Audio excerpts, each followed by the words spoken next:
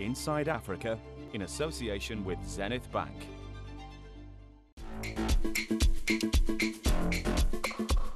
It's a sound that hangs in the air, spills into the streets. Amapiano is a culture, it's music, it's styling, it's a whole movement from South Africa. And booms out of the taxi ranks. When I think about Amapiano, I think about it being the perfect representation of what the Black South African youth today looks like. It's become the soundtrack to daily life. Every corner in every township is an opportunity for people to just get together, sit down, relax, take it easy. Uniquely South African and transcending borders. This is Amapiano. This is Inside Africa.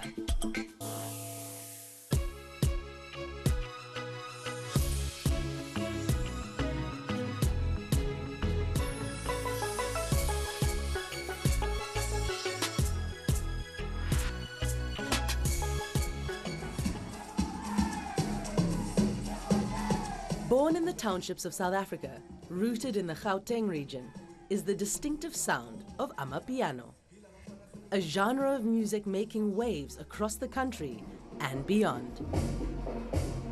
The deep house, log drum-driven bass line, paired with the jazzy, soulful sound of high-pitched piano melodies, can be heard seeping out of car windows in city streets and overflowing from clubs.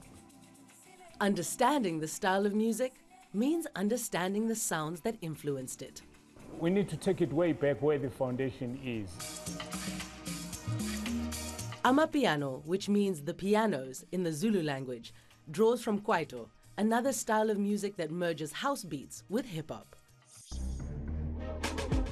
One of the pioneers of Kwaito is South African producer and record label owner, Oskido. In 1994, the younger generation that time, we started creating our own music, which we called Kwaito. So we used to take house music and then we slow it down. And then from there, we started reprogramming that music. But we're tired of singing these political songs. And then we started putting in our own lyrics, talking about things now which were affecting, the masses out there. So therefore, that sound was born. A sound that told the story of what was happening in the townships. But fast forward now, after 26 years, 25 years, these young kids, they go back to where we started in 1994, because the music was now up-tempo, They started slowing down the music, started programming, having their own groove, and boom, here they are. It is believed Amapiano began in 2012. By early 2019, the underground sound was booming on radios and in clubs across South Africa. But it was during the COVID-19 pandemic that the genre really took off. When we speak about the origins of Amapiano, it's quite a long drawn argument in terms of where does this stem from. Perhaps it comes from the Gauteng region where its origins can be traced. But as to who is that one person that created Amapiano, it's a difficult thing, and whoever it is, please come out and let us know. Ash Mopedi, the host of the YouTube channel Groove Cartel, played a part in Amapiano's explosive rise. When we started with the channel, the idea was to bring back groove. It was during the lockdown and nobody was allowed out. Initially, the conversation around what type of music are we going to present, and what we then told ourselves was, as a crew, let us respond to what the streets are listening to. And that's what we did. That's how we got into it. We started off with house music, which we can say is one of the originators of Amapiano. And then we did Amapiano after that. We did hip hop. And as the show was growing gradually, we noticed that there's a big spike with Amapiano. And obviously we're like, okay, so this is what the streets are actually responding to. Perhaps we should rather say it started on the streets. Because initially, the Amapiano producers, they used to produce in like small shack-like rooms, back rooms at home. And what they're pumping out is resonating with a growing fan base. Not only because of the infectious sounds, people are also attuned to the message in the music. It evolved from being strictly instrumental with the addition of vocals that added to its appeal. its relevance and resonance to the people, because you're speaking about struggles that are common to all of us. At a surface level, you might just think it's about the bottles and whatnot. It's not really about that. It's about the struggles of the hood, where all of us come from. And this is what the producers are telling you. It's like we all come from there. And now we're living in Sandton-like areas. We're living in the burbs. And we're eating slightly better. This is us living the dream. And they're able to share that story in a way that's not so depressing. With all the stress and tension and depression that's going on in the world, Amapiano is the equalizer. It's a place where everybody can call home and they get to breathe and relax. You know, there's a feeling that, you know, tomorrow will be a better day. For Ash Mopedi and many others, there's a pride in Amapiano. And that's what the township actually is. You know, it represents the beat of Africa. And Amapiano, as a genre, represents that. It represents the beat of Africa. Everybody gets it. You don't have to work hard to get Amapiano. There's a South African sound that's vibing through millions of social media profiles right now. Amapiano. A musical genre that's blowing up. And apps like TikTok have been vital in making Amapiano a global sound. In December of 2021, Amapiano flexed its musical muscle, becoming the most popular hashtag on the popular platform in South Africa, which contributed to more than 1.6 billion views. Amapiano on TikTok in South Africa is actually the biggest music genre on the platform. We haven't seen a local music genre take over a platform in this kind of huge escalation in a very long time.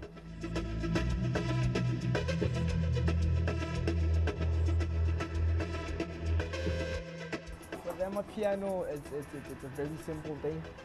You just need to put your kick in, your shaker in, then yeah, your percussion, so it all makes sense. At just 20 years old, Vigro Deep has taken the Amapiano scene by storm. His keen ear for music has helped catapult him to success, not only in South Africa, but all over the world. Started producing, I think, by the age of 16. Amapiano was something that was like, it was trending, so everyone wanted to be part of it. So I was like, okay, I'm doing hip hop now, so let me just try something else, something different.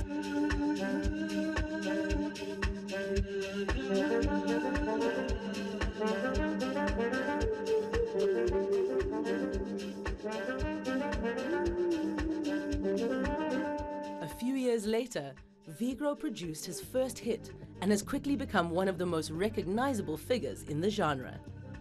My favorite part of what I'm doing is that I like music, and then I be happy when I play a song that I just did in my studio, a song that I did with no one, no crowds, no reactions, and then the next thing, boom, a whole bunch of 100 people that dance into it.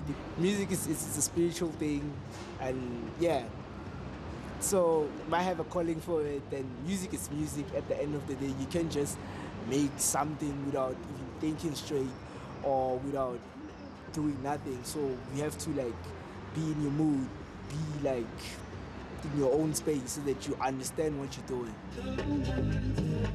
With his music commanding dance floors, Vigro is pushing himself and the Amapiano sound beyond the African continent. My dream is to get to Spain. Yeah, because that's where the music is.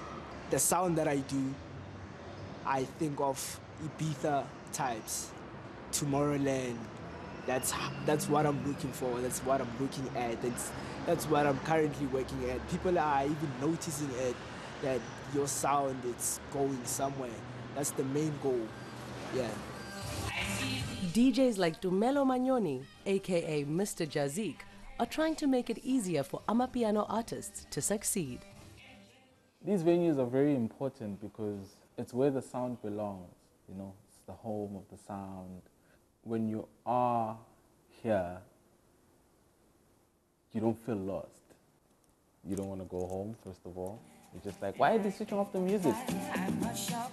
Manyoni owns Junk Park, a venue giving Amapiano artists the space to showcase their talents while also networking.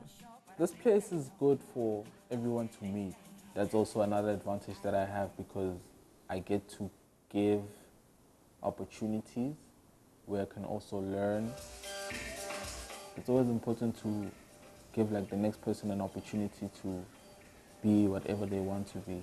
So you give them room and space to express how they would like to portray themselves, and at the end of it, you get the results that come out.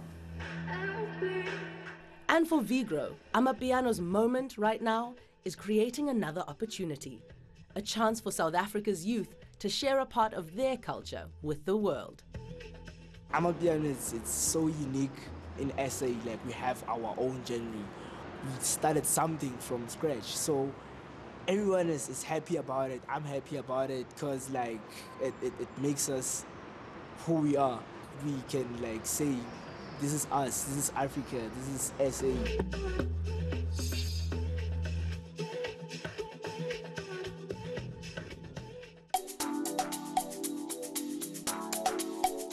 As the distinctive sounds of Amapiano ring out in townships across South Africa, the airy and jazz-infused dance music is also gaining popularity worldwide.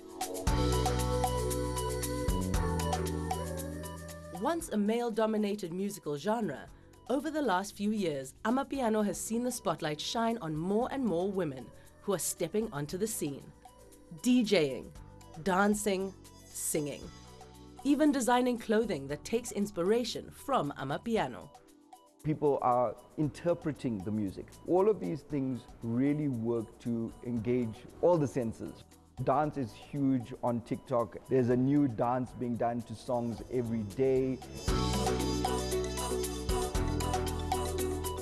Bontle Modisele is no stranger to dance and social media and says she's been a dancer for 16 years, amassing a large following on TikTok and Instagram, which she uses to showcase Amapiano dances that pay homage to the past. The visual representation of Amapiano is such that it breeds from a ground of familiarity. You see the marriage of all these different cultures coming in.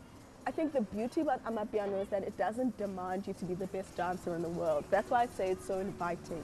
It's so infectious. It's simple, it's easy. It feels like a connection of sorts, you know, and it allows you to express yourself. As with most music genres, there are signature dance moves associated with it. So if you want to get into the groove of Amapiano, okay, don't be disheartened. This is one of those styles that is super, super simple. If you take the foundation of Amapiano, there is a certain bounce to it. And that bounce, people refer to as the pouncing cat. So you're going 1, 2, 3, 4. 1, 2, 3, 4. So that's as simple as what your legs are doing, right? Where the pouncing cat comes in, your arms give a motion like that. Okay, so this is what you're doing. So it's as if you're rowing. So now you move away from the pouncing cat into something a little more fun, okay? So you raise your arms, and to music you would go, hey, hey, hey.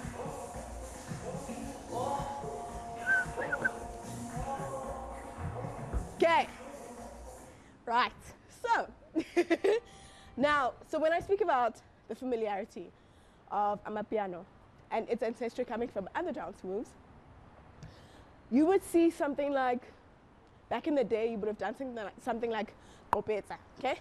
Back in the day, kopetsa would have been that. Kopetsa, okay? In Amapiano today, you would do the same thing, popularized by Durban Gokos. And all you do is, there is a head bump, and you just rotate.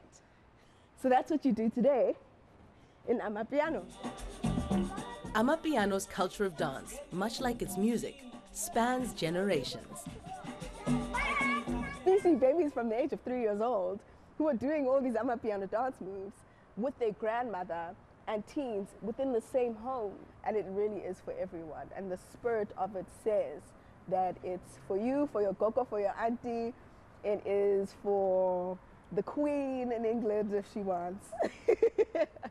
But it's for everyone, and it's beautiful. Amapiano creators, artists, dancers, and fans all have a specific style. Kamo Mpela is another woman making a mark in this genre. She's an Amapiano artist and influencer whose style, merging African culture with Western fashion, has caught the eye of millions of followers. The styling personally, how I'm influenced. I know I'm a hood girl, but I need to also make sure that I'm presented in a very good manner. In case I stand next to Cardi B, they must think we're on the same level of style. I always want to look posh and great and just really hot. So this is a style, this was really influenced by, I'm on Instagram a lot and I like American style, so this is part of me and like a bit of American because nobody dresses like this. So I just always, I have to make sure that I'm leading. This is more of the classy Gamumpela. I just go out to clubs, you know, look cute for dinner, yeah. And while Amapiano is growing globally, Gamo says her success as a woman in the industry hasn't come easy. It's really tough, I won't lie. Like, you don't get support the way males support each other, you know, but you always need to know your power and say, this is my power, this is what I'm good at, and this is what I will do to push. So I use dancing to push my music. I don't need them to support me because I have the dancers supporting me. Despite the obstacles, she is proud to be a part of the movement. I just think it's really a blessing. I wanted to be a presenter. Like, I wanted to be like, yo, what's good, welcome, you know? But my dreams were really big, and they were bigger than presenting. And being a part of this Amapiano movement has changed my life so much.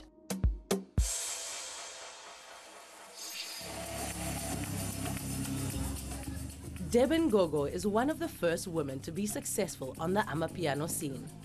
Her songs have gone platinum. She's respected as a DJ, a dancer, a performer, and a trailblazer for women in the genre.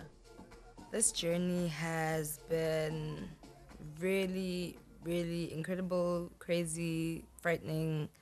I started DJing about 4 years ago. It was just at a time when I just felt like people had sort of forgotten or neglected old school house music. Everyone was playing very commercial music, so that's where I started. At the time, most of the women involved in Amapiano were singers, dancers. There weren't a lot of DJs, you know, unless you were going to the hood. You didn't see a lot of women DJs in the scene, you know, dominating the scene. So I kind of think I was really at the right place at the right time. Deben says she was one of the first females to release an EP, a complete body of work centered around the Amapiano scene. I think I just had brought a different element, something that people hadn't seen in a while.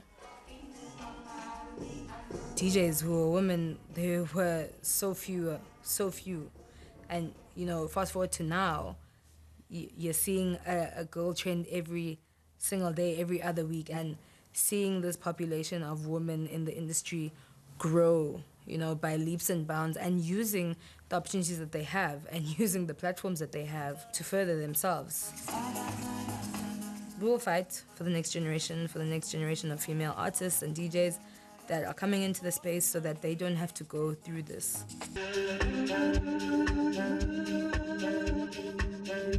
Not only are the distinctive sounds of Amapiano creating a movement, the genre has now changed the music industry in South Africa.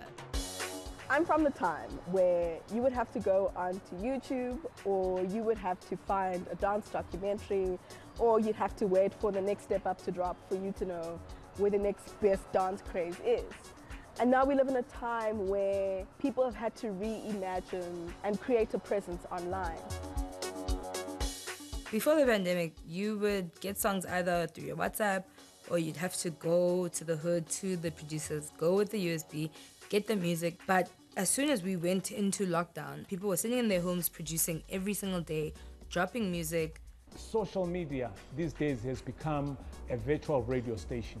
The technology has made it simple, because once I'm done with the track, I put it up on the internet, I create a short clip of the video, and it starts trending. As for the future of Amapiano, artists see an opportunity to influence generations to come. Amapiano is a culture. It's music, it's styling, it's a whole movement from South Africa. It's so diverse that we have singers, rappers, we have kwaito. It's so broad. I see a further globalization of it, both musically and in the dance sense. You know, so I see Scottish folk fusing Amapiano dance moves in their culture. I see martial arts somehow fused in Amapiano dance culture. I mean, it can exist in any place and in any space. This is the second time in my lifetime seeing a predominantly a black-owned genre taking over the world again. We haven't seen this since Afrobeats, and it's an African sound.